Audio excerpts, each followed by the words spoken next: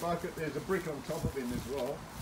So I hope we didn't hurt him, but No, he's still there. Oh, buddy. How are you, buddy? Are you okay? oh, he's only little. He's not 6 foot, Kerry. It's a marsh snake. That's what I thought. Yeah, it is They're a marsh. venomous. Yeah, he's venomous. Yeah, I think we'll damage him with the brick a bit.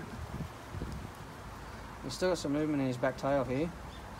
You can still feel me touching him, so I think he's okay. Yeah. Well, he's a baby, yeah? No, he's Really? half grown.